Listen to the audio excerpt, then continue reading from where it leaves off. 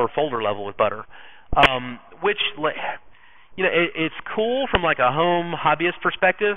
From a more professional perspective, it can partially be cool and partially be just horrifyingly sloppy, where you kind of can't keep track of everything that's going on.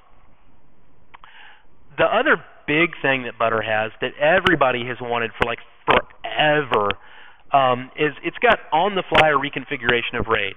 So I mentioned with ZFS you've got a pool, and you can add VDEVs to the pool. What you can't do is you can't change a VDEV really once you've created it. Once you've created, for example, a 6-disk RAID Z1, which is basically like RAID 5, right? So you've got the capacity of 5 disks in the 6-disk VDEV, and you've got 1 disk worth of parity distributed through it, right? Well, you can't add another disk to that. That's a 6-disk RAID Z1 VDEV from now until forever. You could add another 6-disk RAID Z1 VDEV into the same pool, but now that one's immutable too. You can replace the disks in the VDEV with bigger disks, and once you've done that with all of them, you'll see the additional capacity. But you can't just be like, oh, well, now I want that to be a 4-disk VDEV, not a 6-disk, or now I want that to be an 8-disk instead of a 6. It's just not that mutable. Butter doesn't care. With Butter, you can have a 5-disk RAID Z1, a 5-disk Butter RAID 1, add another disk, and yay, now it's a 6-disk. You don't even have to rebalance anything. You can rebalance it if you want to. You can even convert that Butter RAID 1 array that you already have into a RAID 5 array on the fly. Just tell it, hey, Butter, that RAID 1, make it a RAID 5. It'll do it. You can keep using your computer while it's going on. Of course, it may catch on fire the next day, but, that's Butter. So, portability, what systems can you use this on? Again, I hadn't really intended to keep making such a big difference out of people's ages in here, but it's kind of relevant. So, those of us in here who are in our 40s or more have probably been through a lot of systems, a lot of different file systems, a lot of different computers, and hopefully some of us have data now that they couldn't read that existed on computers that aren't even around anymore, and it had to make a lot of transitions. So the more of those kind of changes you've been through, the more important portability comes to you, the more crucial it gets that you don't feel like, okay, well, if this particular operating system is no more, my data is going to be no more along with it. You don't want that. Luckily, both ZFS and Butter are open source file systems, which insulates you from that to a tremendous degree. But ZFS is not licensed under the GPL like the Linux kernel is, unfortunately. It's licensed under the CDDL, affectionately or unaffectionately referred to as the Cuddle. The Cuddle was created specifically by Sun Microsystems back in the day to license ZFS and btrace and some of their other intellectual properties under, basically because Scott McNealy hated Linux. So they designed it was based on the Apache license, as I recall. And it's a very open license. It's not restrictive, but it has just the right clauses in there. They felt like it would be impossible to combine Cuddle code with GPL code, so he wouldn't have to feel like his hated high school rival Linus Torvalds, would be able to use his stuff. Fast forward close to a couple of decades, and there's a lot of controversy about that now. ZFS is very much available on Linux. It was available first as a fuse file system, which basically meant that it ran in user space, not in kernel space, which allowed you to separate the two so it wouldn't be a problem. It's also available as a loadable kernel module. The ZFS on Linux project is very mature. Those of you who are kind of interested in ZFS but haven't really gotten your feet wet too much may have heard a whole bunch of rumors that ZFS on Linux sucks, that it's not reliable, that it's flaky, whatever. I can tell you right now that is not the case. I've been using it in very wide production for 4 or 5 years, and it is awesome. With that said, there was always the question, okay, there's no doubt that you're within your legal rights to use Cuddle code and GPL code kind of mushed together. The question was, can you distribute Cuddle code and GPL code mushed together? And everybody kind of assumed that you couldn't because, that was what Scott McNealy was going for back in the day, and everybody just kind of assumed that was the case. But ZFS and also btrace, they are awesome properties. And people have sort of been like, man, we really want to use this in an operating system that we actually care about. And they started looking at that a lot harder. And you have some folks, like the Software Freedom Conservancy, and the Free Software Foundation who still adhere to the position that, no, it's not GPL, you can't use it with GPL code. Bad.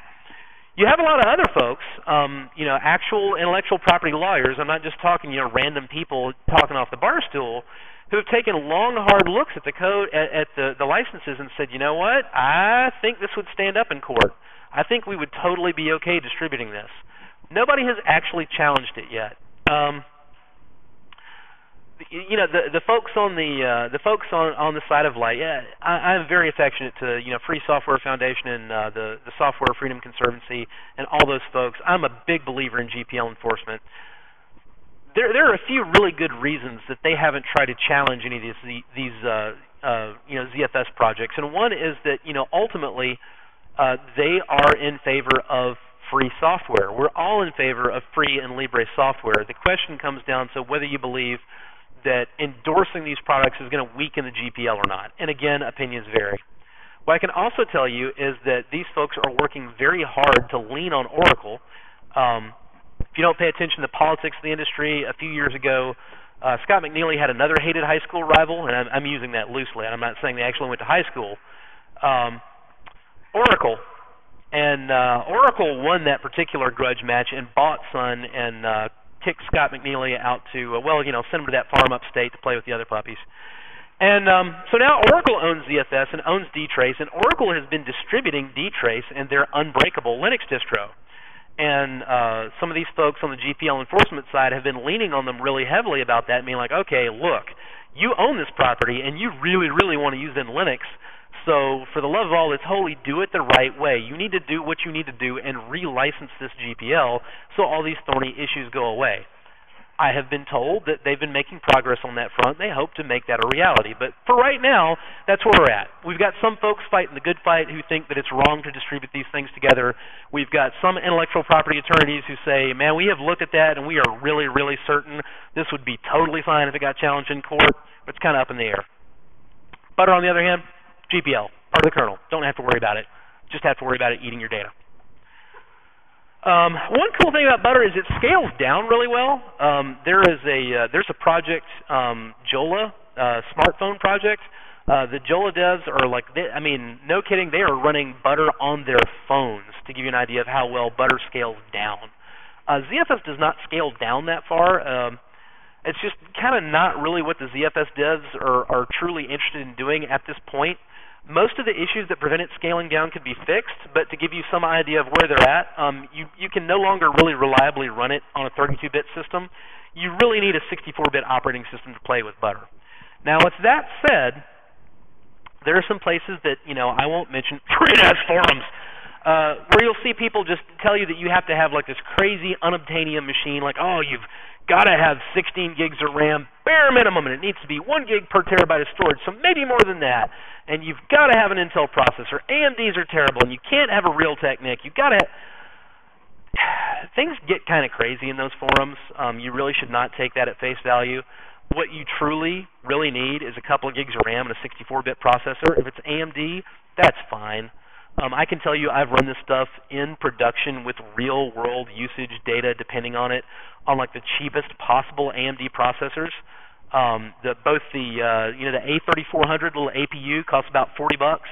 There's also a little Tinker Toy processor called the Kabini, costs like $35 for the processor on a board. Like it doesn't even most of them don't even have fans on them. If they do, they're the little teeny tiny ones that barely spin. Yeah, ZFS works fine on those. So you don't actually need tons and tons of hardware. With that said, unlike Butter, if you have more hardware, ZFS will totally make use of it. If you've got a ton of RAM, you've got a ton of RAM for that wonderful, wonderful ARC cache, and you will feel the difference. So it's great to have it. Future-proofing. So you don't ever want to bet against the GPL. And I said this in the original version of this talk 3 years ago, and at the time, I kind of interpreted that to mean I thought Butter was just going to take off and leave ZFS in the dust because it didn't have the licensing problems. Unfortunately, the Butter developers didn't really do what would have been necessary for that to happen. It's still not reliable, so it can't really take off. In the meantime, things have kind of gone the other way. Instead of Butter getting closer to reliable, ZFS has gotten closer to being GPL. It's still something that we're looking for very hard to happen. In the meantime, just to give you some idea that, if you've never heard anybody else say, oh, well, people are getting more friendly to the idea of mixing CUDL and GPL code, we had Ubucon, here parallel with Scale. We had Mark Shuttleworth addressing the audience out here. I don't know how much they talked about this, but the next LTS release of Ubuntu that drops in April, Xenial Xeris, ZFS is going to be in the main repos. You don't even need to hit a PPA anymore. You can just install it direct out of the repos. I imagine that's probably universe instead of main, but either way, I mean, it's coming direct out of Canonical. So that's pretty cool. Butter may eventually be a default Linux file system. 3 years ago, I would have sworn up and down that by the time I was talking to you today, it would have been the default file system everywhere. Because, I mean, once you get used to these next-gen features, it is like actual physical pain to have to manage a system that doesn't have all these things. So I thought, surely it's already in the kernel, like we'll iron out the bugs, and, everybody, Fedora, Red Hat, OpenSUSE, Ubuntu, all the little tiny toy distros you've never heard of, we're all going to be running Butter, because why wouldn't we? But unfortunately not. Still, could happen eventually. All right, so we've got a few minutes left, and who wants to see a live demo? Anybody? Awesome. Everybody loves live demos because it gives me a chance to look like a complete, pardon my French, jackass and fall on my face in front of a big crowd, and I like living dangerously, so first thing that, instead of trying to make this thing go mirror, all right, I'm going to bring up a VM here, and this is going to be fun because I'm kind of going to have to type blind. Let's drag this thing over here. And no, you know what? I lied. We're going to mirror this because this is just painful. I think we got time for that. Displays.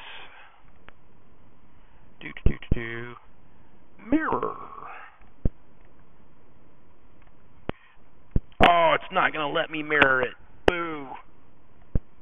Can I do it that way?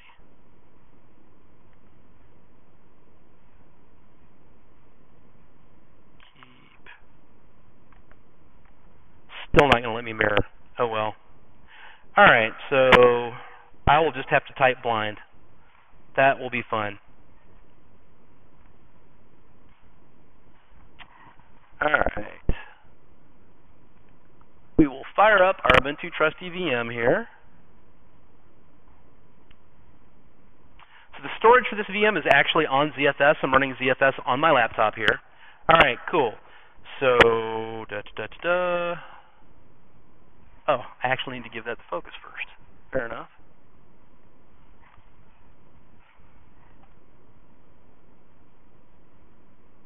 Oh, username. Fair enough. All right, awesome. We're logged in. We've got our Super Wamidine virtual machine here. And now let's do something incredibly stupid. If I can even see. Can anybody tell when I'm like actually over the terminal icon? To the right? Can I click now? Oh, this is awful.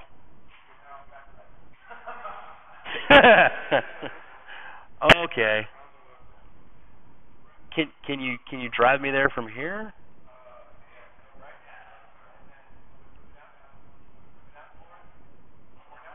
One more down? Yay! All right, awesome. First challenge overcome. All right, do I have a root shell now? Awesome. rm-rf-no-preserve-root/ Bam! Oh, was that? No, I was root. When you're root, you don't need sudo because you're root. Was I not root? Did my sudo-s not work? Yeah, but was that in the dev file system? Because I can't remove stuff from dev or proc. Okay. Yeah, awesome. File not found? Yay! We killed it! All right, so now our next challenge is, let me get a terminal over here. Terminal, no, not that one. Terminal. Yay! All right, let's drag this over here where I can't see what I'm typing. Now this is on my actual laptop, not in the VM. And sudo s, a bunch of asterisks. Okay, now we're root there, and we do a ZFS list, rt snap, z images, ubuntu-trusty. Nope. I'm going to drag this over here where I can see what I'm doing, and then I'll drag it back so you can see what I did. If I could only mirror. All right. ZFS list. Z images. Oh, ubuntu-trusty-working. That's the problem. All right. So we'll go over here and hit enter. All right, so you can see we've got our list of snapshots down here. God, not being able to see is miserable. All right, so I'm going to do a ZFS rollback to my last snapshot, which was an hourly, which was automatically taken at 5 o'clock. Copy, paste. I'll drag this back over there so you can see it, or most of it, because, man, the resolution is low on this projector. All right, so hit enter, and you probably can't really see anything, but there we go. So did ZFS rollback, Z images, ubuntu-trusty working, blah, blah, blah, and it rolled it back, and that's pretty much it. So now we go back to our VM, which I really should have forced off for that, actually.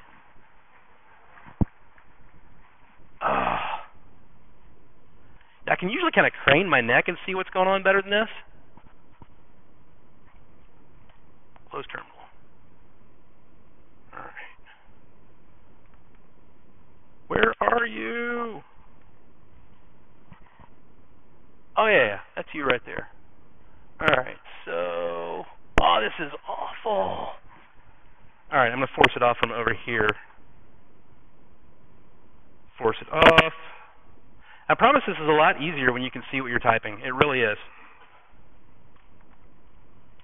All right, and fire it back up again.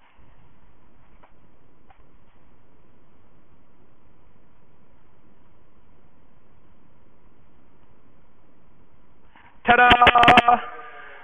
So snapshots are awesome. Obviously, that was kind of painful for me, but keep in mind that literally, I just restored a system that I RF no preserve root on, while I couldn't see what I was doing to the side of me in a couple of minutes. So that's a lot better than having to go to tape or whatever else you might do for backup. So and the other part that it's kind of hard to demonstrate here is I could replicate the whole thing to another box as well. Esther in the back.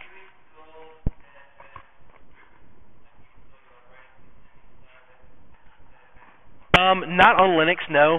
It's technically possible, but it's hideously difficult and would be a pain to manage, so I don't think that that's a win for me. On my own, workstations, I'll make my home directory will be ZFS, and obviously, my VM storage is ZFS. But I don't really try to mess with the root file system because, it's replaceable anyway. I mean, it's a 15-minute OS reinstall away. So, stuff that I really care about is my configs, my actual data, that might go in, my home directory or in opt, or, like I said, storage.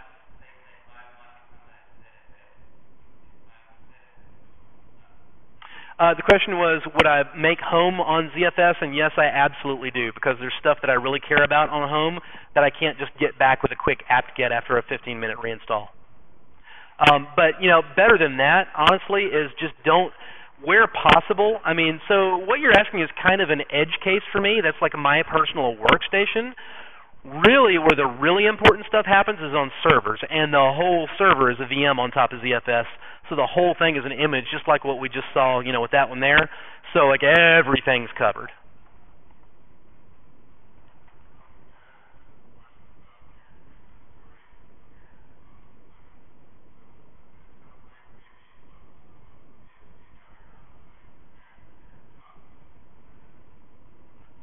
Can you say that again, please?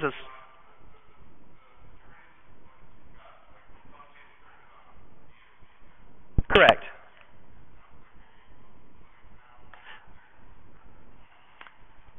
Okay, so the question was, it sounds like my deployment started on BSD and then moved to Linux, and the answer is yes, that's true.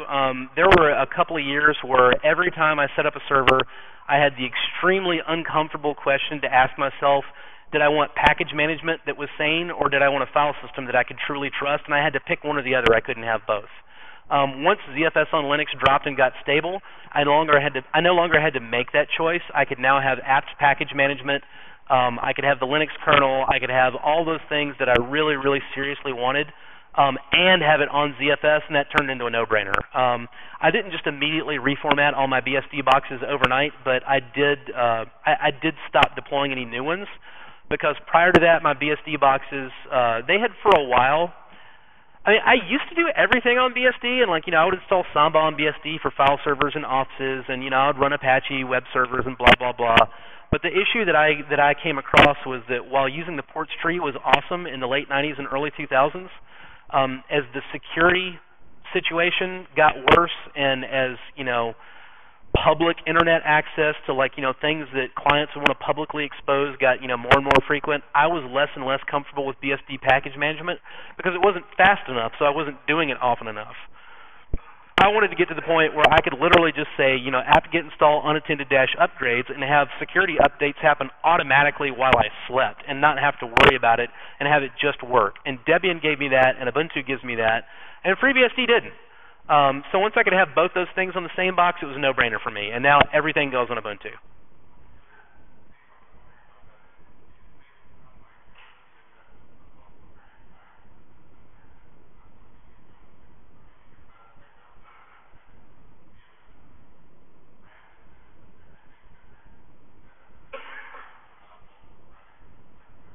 So the question was, is ZFS not kind of just a random collection of disks? And it's not really designed for that. I mean, there's nothing stopping you from doing it, but if you have mismatched sizes, it's fine to have mismatched sizes in a pool, but if you have them inside a VDEV, the VDEV is going to be sized to the smallest of your sizes inside that VDEV, so you're going to waste a lot of capacity.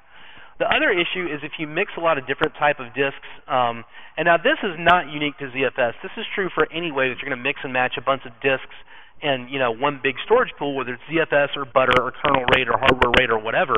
The performance of that array of storage is going to track the performance of the absolute worst member of that group of disks. And the worst part is that may not even be the same disk every time. If you've got 6 disks, even if they're identical, one of them may have a hiccup on a given read. Now, if they have a hiccup on, let's say, 1 out of 6 reads, well, then now instead of having a hiccup on 1 out of 6 reads, you're basically having a hiccup that affects your entire read operation on every single read. So in particular, if you have 6 disks that are really good and one that really kind of sucks, now all of a sudden your entire pool is limited by that one disk that really sucks. So you kind of want to avoid doing that if you possibly can.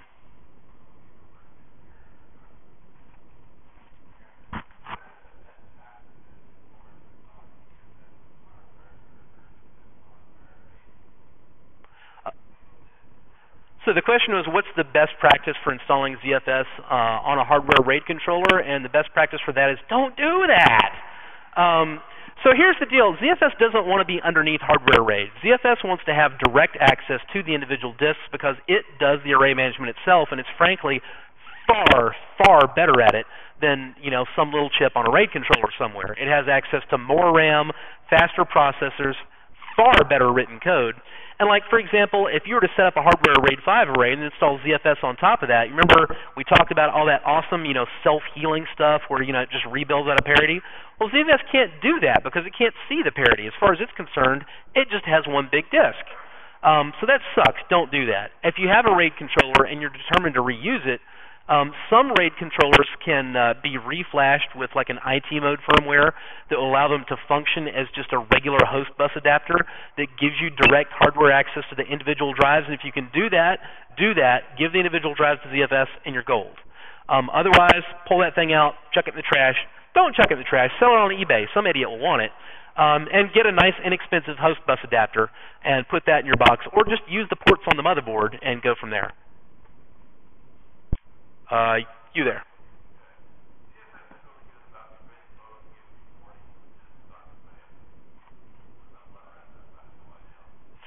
Butter isn't really good at warning you about much of anything. Basically, with Butter, I mean, you better be monitoring your logs. And I'm a little rusty on Butter now because I'm not as enthusiastic about it as I used to be. But it's possible to see that it's degraded, using tools like Butterfly Show or whatever. But it's a little obtuse. It doesn't always catch everything, and usually your best indication that you've got a degraded Butter array is that it won't mount. Because by default, and the Butter devs think this is a great idea and can't be convinced otherwise, and I know because I've tried really hard to convince them otherwise. Like if you lose one disk out of a Butter RAID array, now it's like all your data is intact, but the array is degraded, right? So if you reboot your system, yeah, screw you, it won't reboot because it's degraded.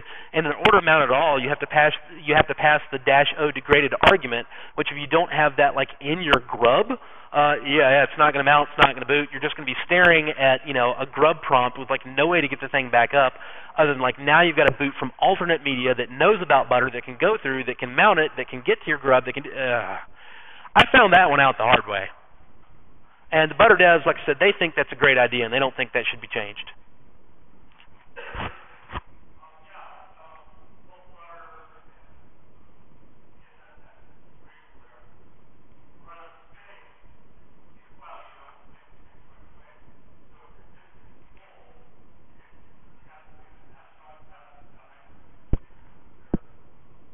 So sort of. Now, the question was, do Butter and ZFS share a condition where you can delete a file and you still haven't reclaimed the space, so your disk just gets stupid full and you have problems? There's a couple answers to that. One is that Butter has a really, really bad problem with not being able to reclaim blocks once the file system gets really full. That is a bug. It's Butter specific. It's not a byproduct of some intended feature. It's just like, oops. That's not as bad as it used to be, but it is still an issue. The other thing is if you've taken snapshots, just deleting a file that's referenced by that snapshot, no, that does not reclaim the space. If you want to reclaim the space that was occupied by that file, every snapshot that references that block has to be destroyed before the block is actually reclaimed. So yes, if you take a snapshot while your disk, if you fill your disk completely full and then take a snapshot and then RMRF everything, you won't have recovered a single